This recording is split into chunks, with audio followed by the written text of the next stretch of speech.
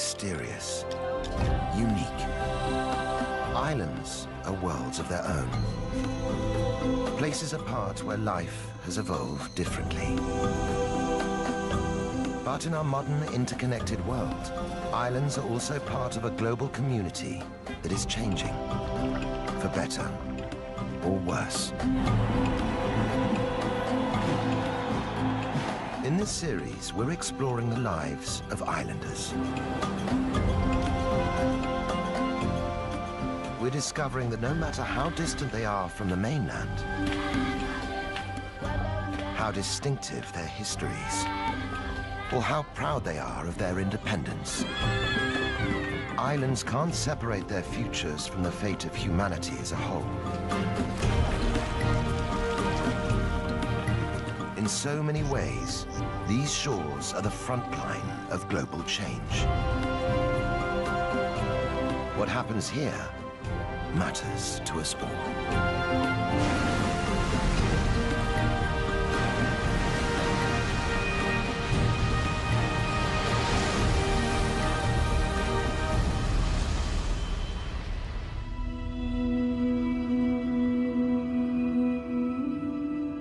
Just south of the equator, off the East African coast, is the archipelago of Zanzibar. It's a group of coral atolls and small islands, dominated by two large ones, Unguja and Pemba.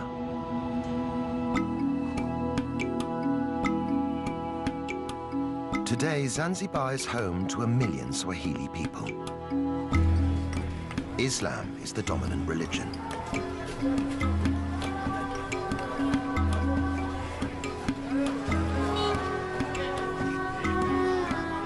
But over the centuries, these islands have known many cultures and customs.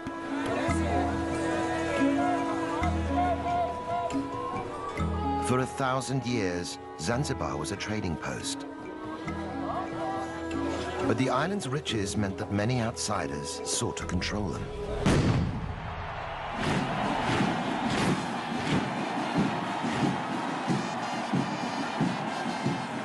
For hundreds of years, Zanzibaris have had to march to the beat of someone else's drum. Each new occupying force left its mark on the islands and their people. By the 1960s, ethnic tensions erupted in violence and death.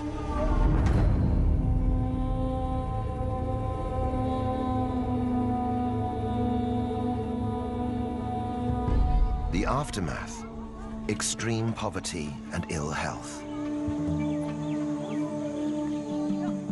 For some, a rise in tourism seems to promise a way back to wealth. In reality, most of the tourist dollars stay within the gates of luxury, all-inclusive enclaves.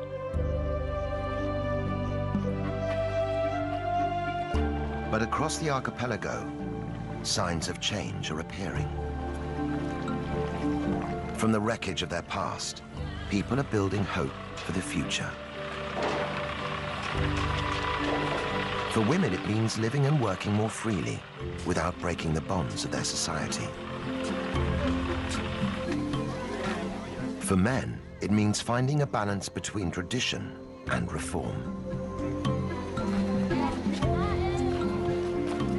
These are islanders looking to emerge from the shadows of their past. For the first time in centuries, they're in charge of their own destiny. After all their troubled history, could this be Zanzibar's moment?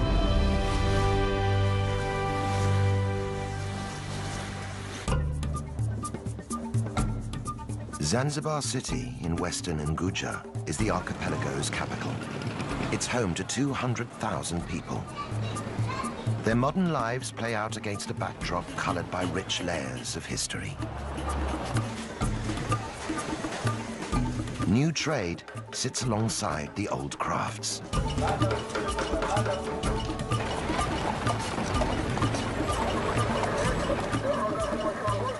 stone town is the city's historical core. Once it was the vibrant capital of an Arab trading empire, but today only traces of its wealth remain. On the outskirts is Michinzani, the new town. Its sprawling settlements clearly mark the divide between ancient and modern.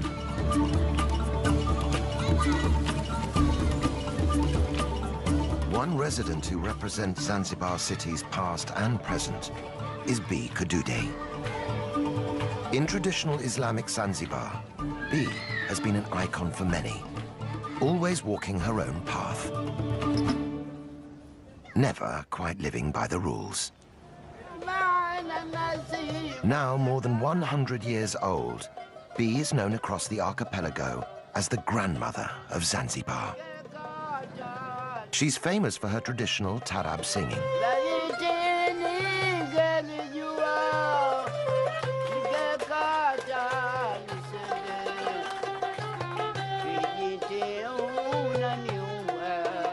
Despite her age, B still performs regularly. The fusion of Arabic rhythms and Swahili poetry is a reminder of Zanzibar's exotic history.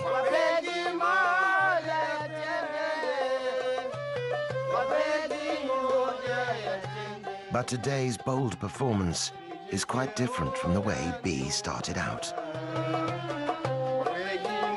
In those days, cultural sensitivities meant women could be heard, but not seen. In the past, or a long time ago, you would do this. You would cover your face. Now we don't do this. We want all the audience to see us and look at us.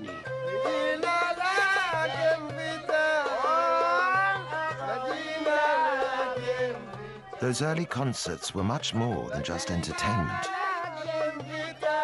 The songs were a means of social commentary. In the song Kijiti, B sings of a miscarriage of justice and the murder of a pregnant woman.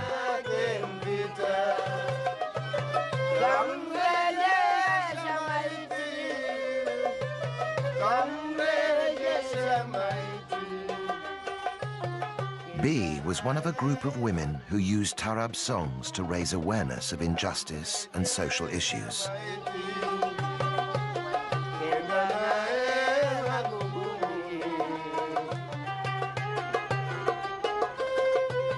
A century after Kijiti was written, women in Zanzibar still don't have the same rights as men. They're expected to obey their husbands and fathers. In public, they're supposed to cover up and behave discreetly. But on special occasions and behind closed doors, everything changes. Led by B, the group are preparing for an intense, women-only rite of passage.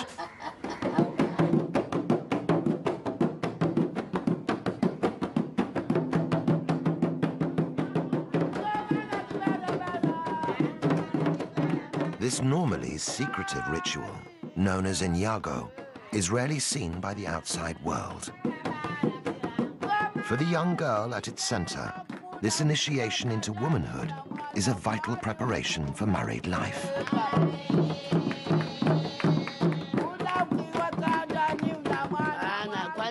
First, we scrub her and teach her how to behave, how to make her husband's bed, how to treat him well and bathe him. This is her role as a wife.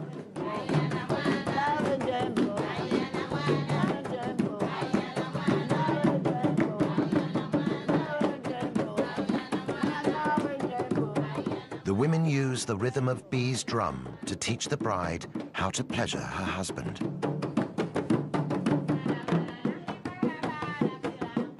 The fun and excitement is intoxicating. But Inyago also has a serious side. Girls are taught how to handle difficult husbands, how to stand firm through the trials of married life. As Zanzibaris step forward into their future, B is worried this old tradition will die with her.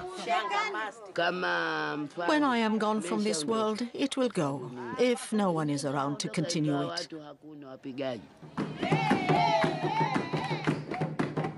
But as long as the ritual remains relevant to modern women in Zanzibar, it seems sure to survive.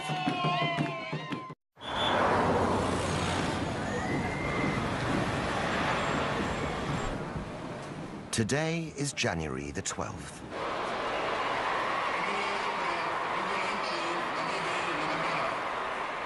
The president is on his way to celebrate a pivotal moment in the island's history. Half a century ago, African Zanzibaris seized power from the Arab-dominated government in a violent uprising.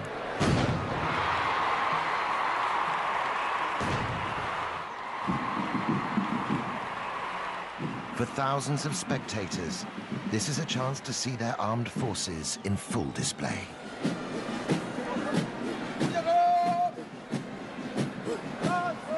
For the president, it's a political opportunity.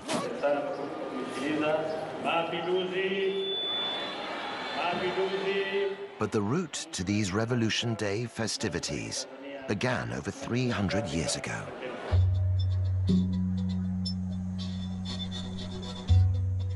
In 1698, after a long history of trade with the island, Oman conquered Zanzibar and declared it an Arab state.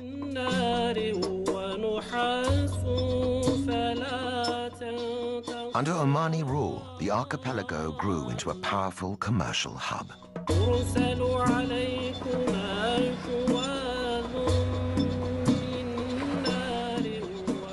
Zanzibar's thriving ports and bustling bazaars were at the center of a vast international trade network. The Arabs grew rich and powerful off the profits of one commodity in particular: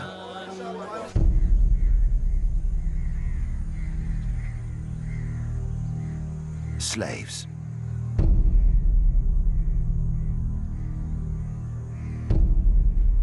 With Islam forbidding the enslavement of other Muslims, it was the Africans who were captured and sold as slave labor.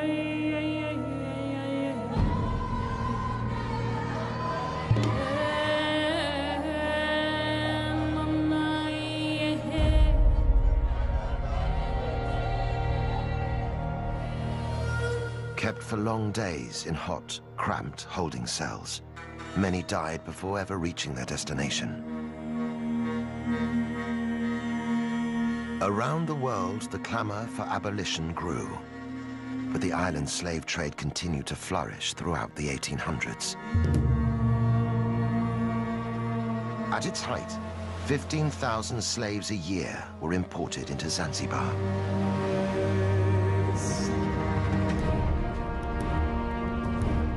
The Arab elite used African slaves to fuel an explosion in clove farming.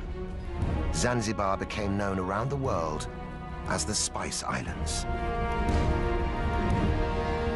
Even after the trade was legally abolished in 1873, slavery continued on the islands for another generation.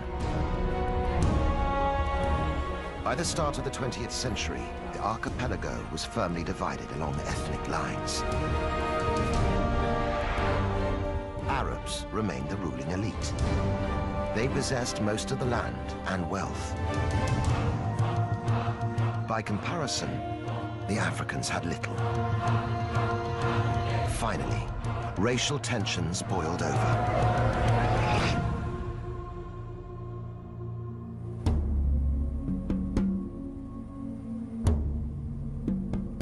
On the 12th of January 1964, the African population turned against the Arabs in the government.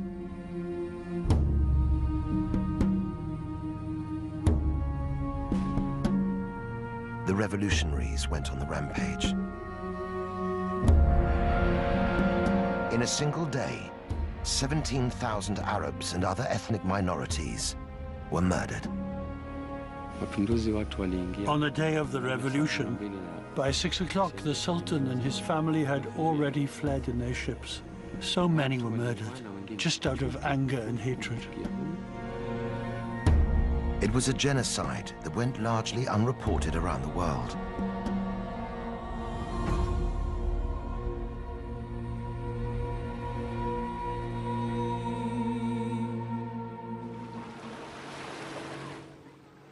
After the horror, many of the surviving Arabs fled the island.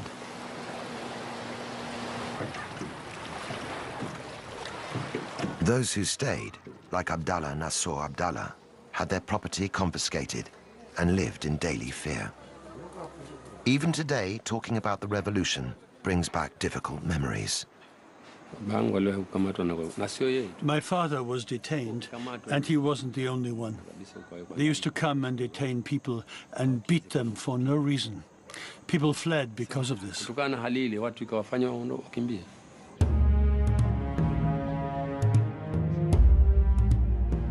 Isolated and without its traditional leadership, Zanzibar sought stability by uniting with Tanganyika on the African mainland to become the Republic of Tanzania. But the political quick fix didn't end the violence, which continued for nearly 50 years. Finally, in 2010, the two main parties agreed to put an end to the fighting. They formed a coalition government, and months later, the islands experienced their first peaceful elections.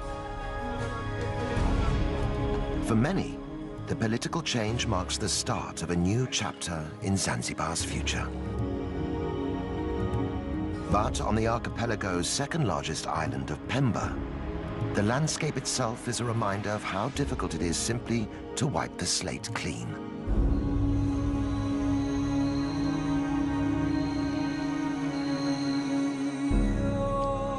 For clove farmer Abdallah, the 1964 uprising caused a sharp decline in the island's spice industry. Until then, most of Pemba Island was owned by Arabs, who used its fertile farmland to become the world's leading producer of cloves. Widely used in cooking and perfumes, the dried flower buds allowed Zanzibar's economy to flourish. After the revolution, Arab land was seized and redistributed to African islanders. But many of the new tenants neglected the farms. Thousands of Pemba's clove trees withered and died.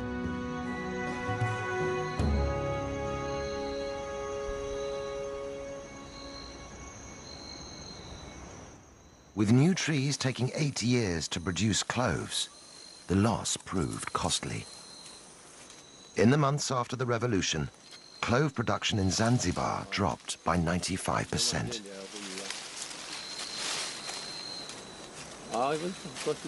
Today, Abdallah is struggling to make a decent living from his trees.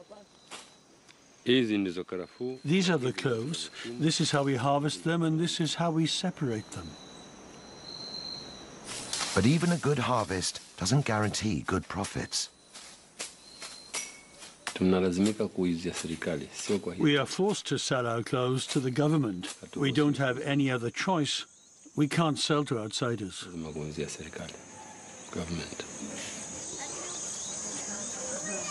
Although yields are just a fraction of what they once were, 10,000 tons of cloves are still produced every year on Pemba. The problem is that the price is so low, it doesn't meet our needs.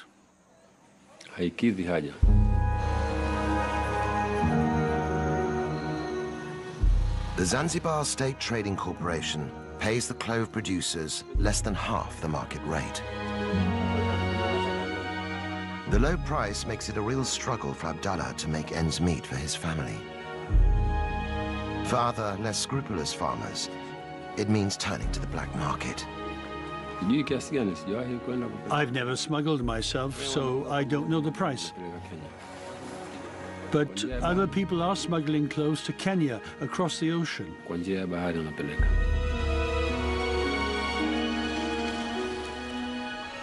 Farmers can get up to 3 times the price for their cloves in Kenya.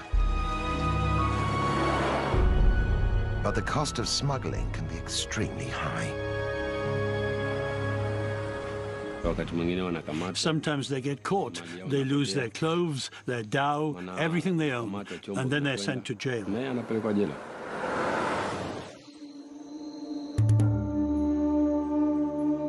Once key to Zanzibar's wealth, now the clove industry is struggling to survive.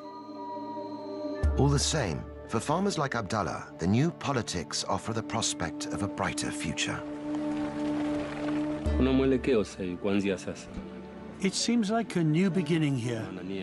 The coalition government are trying to build a new Zanzibar. So not just for me, but for many people, things will get better, God willing.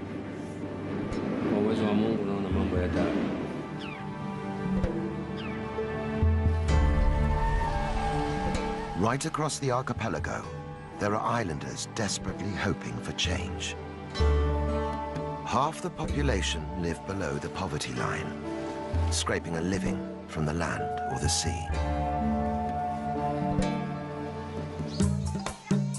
Average income is less than $1 per day, and the cycle of poverty is hard to break.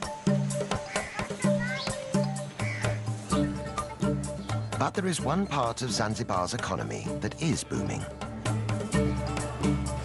tourism. Beach holidays and historical city tours bring visitors here every year.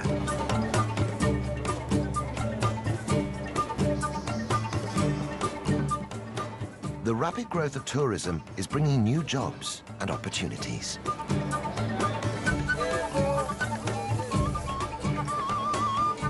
At Forodani Night Market in central Stone Town, stall holders are getting ready to vie for business.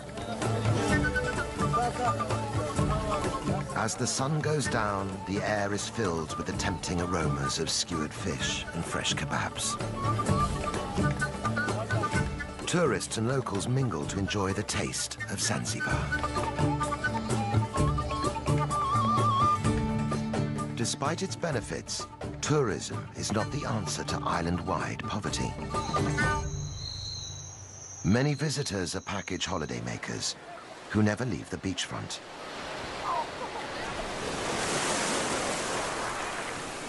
Very little of the money spent inside the big resorts ever reaches local Zanzibaris.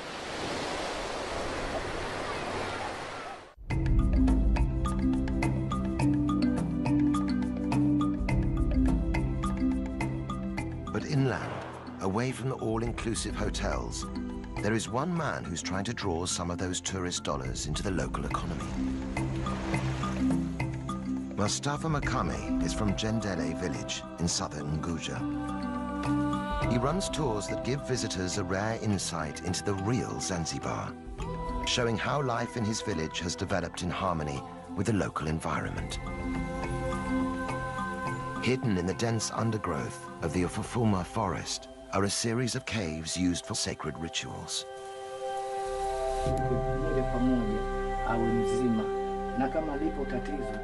Mustafa thinks they could be the key to attracting visitors. Tourists can have the chance to meet the witch doctor and see how he works.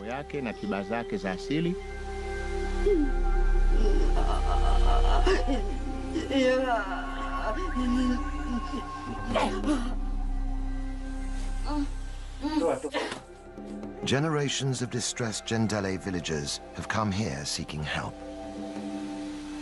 This cave is used for people to be healed by a witch doctor. They come here when they're sick to ask for help from their ancestral spirits. Left behind at many of the caves are small adornments and gifts, offerings to appease the demanding Shaitani.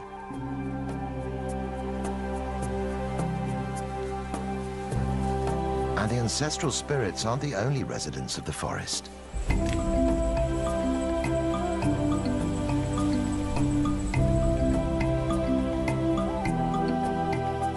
Visitors to Ufufuma can also see one of Africa's rarest inhabitants.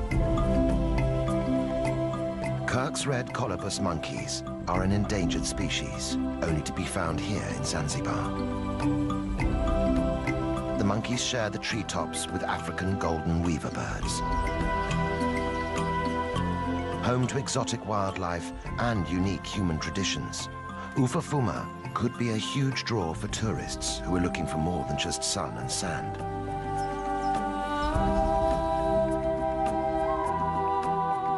Already, Mustafa's scheme is generating vital income and bringing real improvements to life in his village. We use the money raised from tourism to support our community as much as we can. For example, we've helped provide electricity for Jendele village.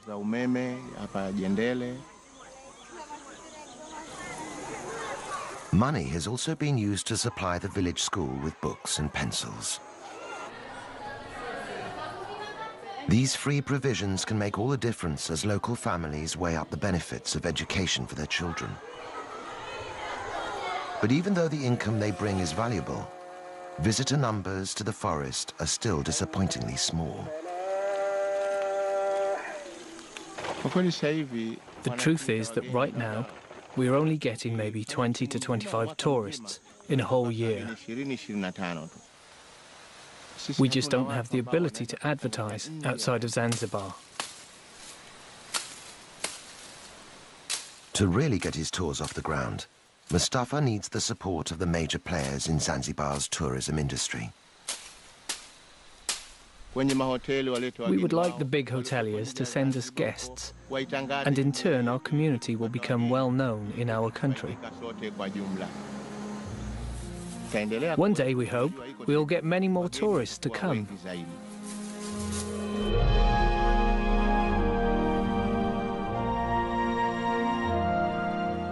But there are parts of the archipelago where outsiders are not welcome. Just 2 kilometers off the coast of Unguja is an island which has turned its face away from the world.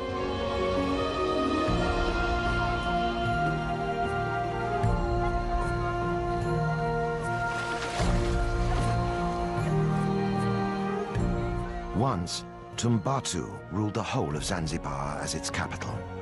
Now, islanders here choose to keep themselves apart. Known as the Watumbatu people, residents claim to be direct descendants of the Persian kings who arrived in Zanzibar in the 10th century. Today, they are proudly independent people, notorious for discouraging visitors.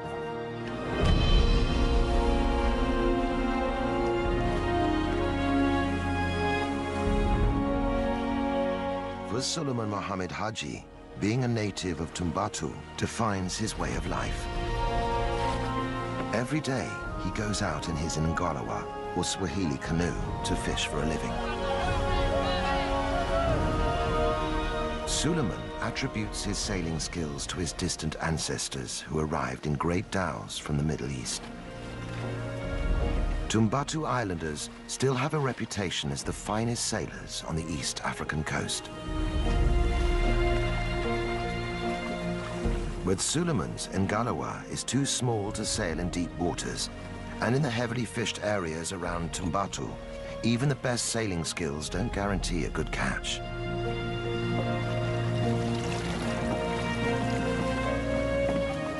Sometimes Suleiman goes home empty-handed.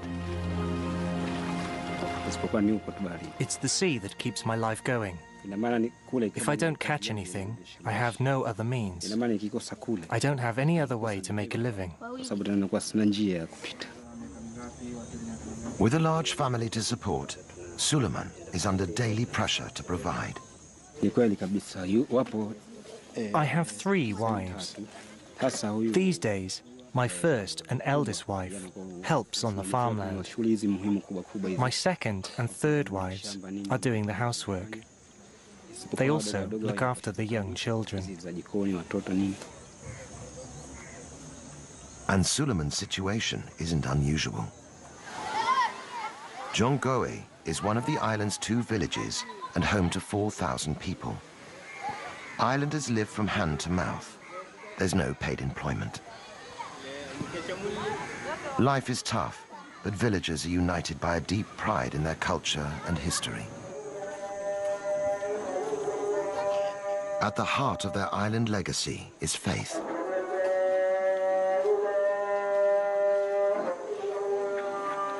Brought to Zanzibar by the first Arab settlers, Islam is central to life here.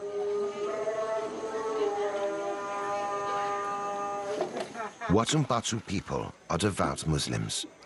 Following Islamic practice, they purify themselves before praying 5 times a day.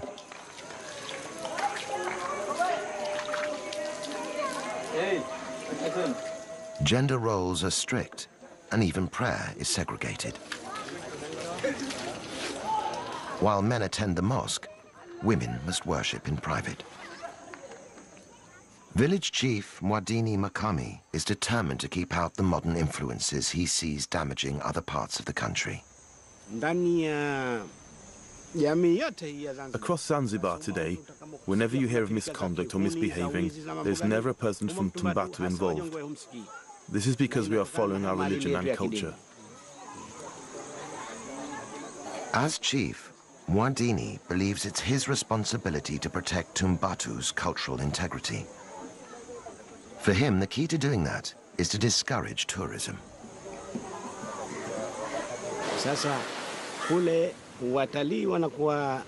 The tourists go swimming in the sea, and then they lie on the beach with just their swimming costumes on. Eventually, you see the villagers mimicking their behavior, and that's why I'm afraid of tourism.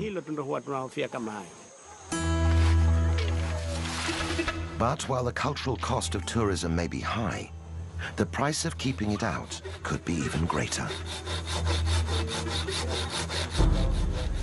Tumbatu is one of the poorest regions in the whole of Zanzibar. Islanders only have access to the most basic healthcare.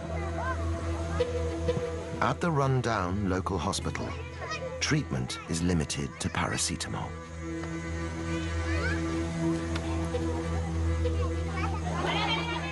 The isolation of Tumbatu is both its strength and its weakness. Soon, islanders will have to decide if the cost of maintaining it is simply too high.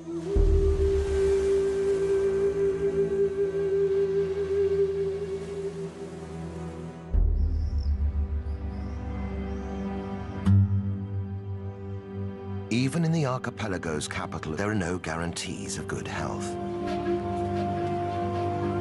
Here, the barriers are physical as well as cultural. 1/3 of Zanzibaris have no direct access to clean running water. Some can collect supplies from community standpipes, but getting it home can be a challenge.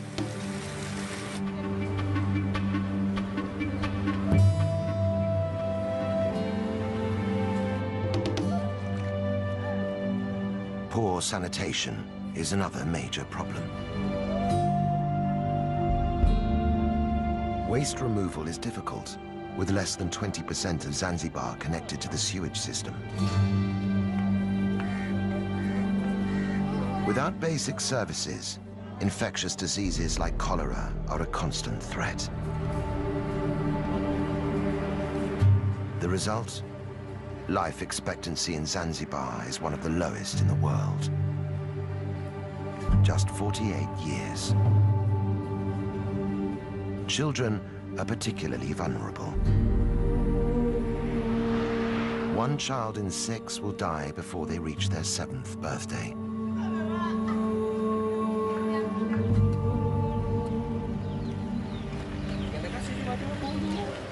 In the southeastern corner of Unguja, a small team of people is trying to improve the odds for Zanzibar's children. Makunduchi is one of only 3 hospitals on the whole island. But it boasts a brand new clinic for mothers and babies, and already it's saving lives. For hospital manager Zainab Othman, the challenges in providing better health care are daunting. The government's trying to build new hospital facilities all over Zanzibar, but the problem is the lack of skilled staff.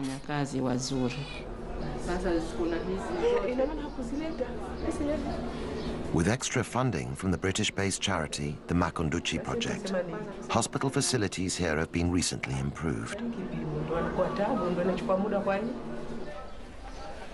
But Zainab still only has 34 beds and 2 junior doctors to treat a population of 60,000 people. Even with such limited resources, the team are working miracles. After the birth, this woman had a postpartum hemorrhage, which meant she had to have a blood transfusion. It helped save her life. It would have been another story without it.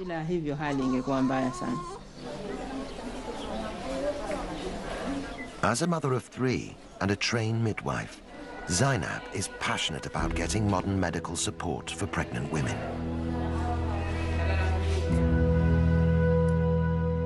But convincing local women to use the hospital facilities isn't straightforward. For most pregnant mothers, the first point of contact is their village's traditional birth attendant.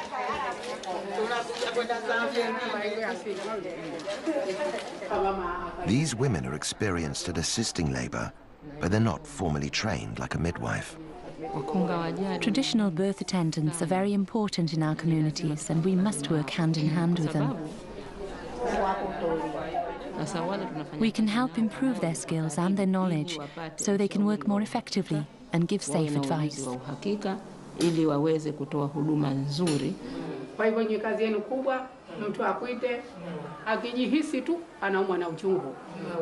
Getting these birth attendants on board is helping to persuade more mothers to have their babies in hospital.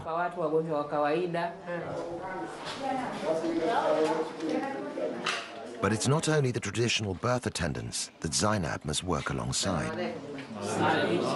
To win over the whole community, she must also get on board the Shehas, the village leaders. As a woman working in a man's world, the task isn't easy. In Zanzibar, a woman's place has traditionally been in the home. Few ever reach senior positions in the workplace. This can make my work pretty difficult sometimes. People ask, why is a woman in a management position? It's just another challenge that I've had to try to overcome. Zainab is a pioneer for women in Zanzibar. Her hard work and persistence has won respect and is helping to challenge the old stereotypes.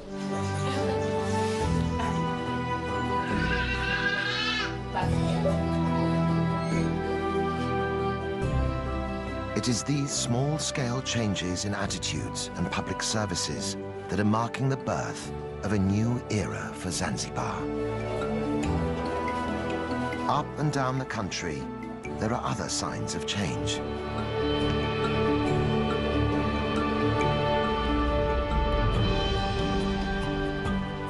Just a generation ago, a female football team would have been unthinkable.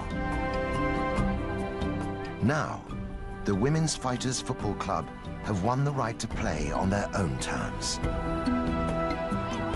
When they tackle men's teams, there's a feeling that there's more than just the game at stake. They are part of a new generation, fighting for a better deal for women in Zanzibar. And the revolution isn't limited to sport.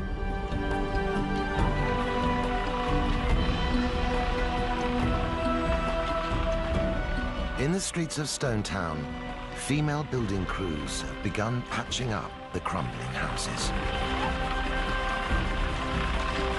In giving the old capital a facelift, they're also building a new image for themselves.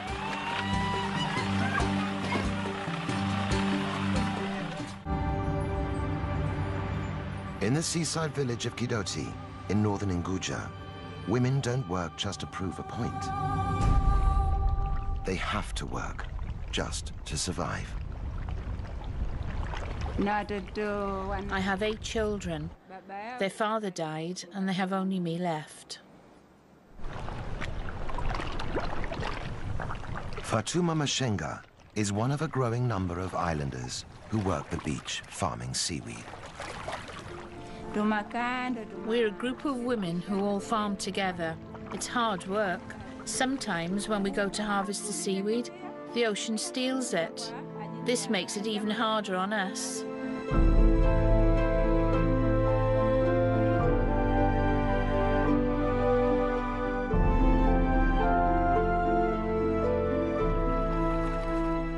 Known locally as moani, the seaweed is valued for its gel.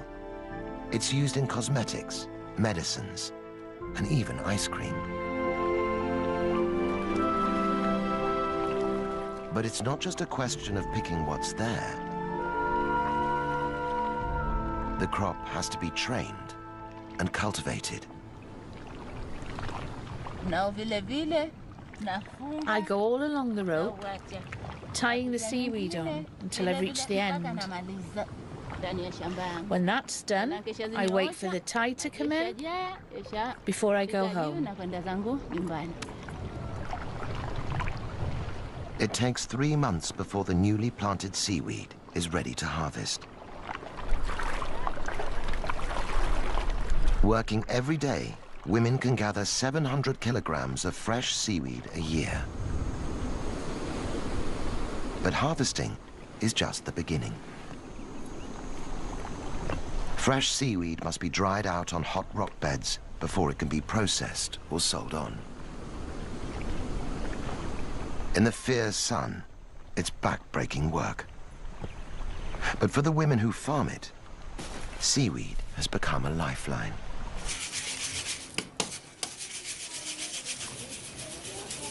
As a widow, Fatuma's income is the only means she has to sustain her family.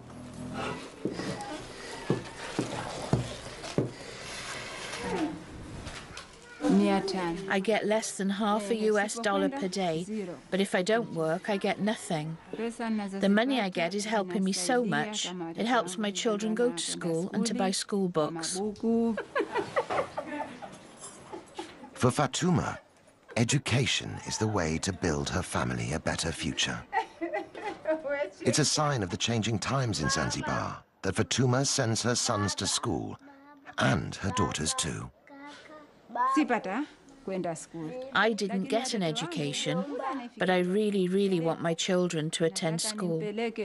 I send them there and make sure they go, so that they don't end up with the same problems I have.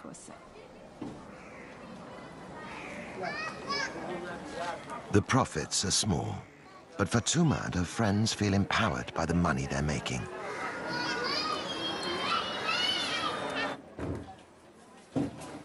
They formed their own small cooperative, branching out into making oils and soaps, high-priced goods which can generate a real living wage.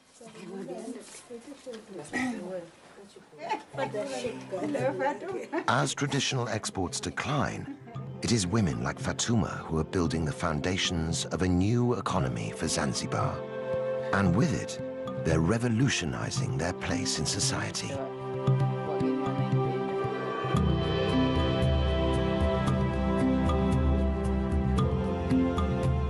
Across the archipelago, individual endeavors are combining to transform the life of the nation. They're pushing Zanzibar into a new phase of development, socially and politically.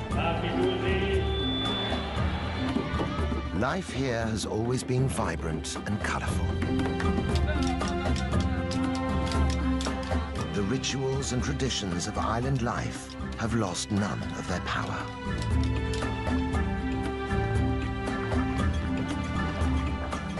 And now, there is a brighter future to imagine and reach for.